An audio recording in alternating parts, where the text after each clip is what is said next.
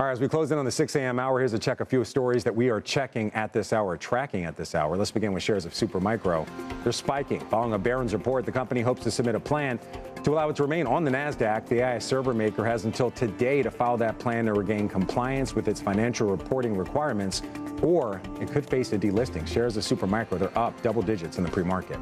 Samsung closing up 6% in South Korea today as investors cheer a new $7 billion buyback plan the company unveiled on Friday. Also, Spirit Airlines officially filing for bankruptcy. The budget airline says it struck an agreement with bondholders to restructure its debts and raise money to help it operate during bankruptcy. That development coming as a record number of Americans are expected to travel over next week's Thanksgiving Day holiday.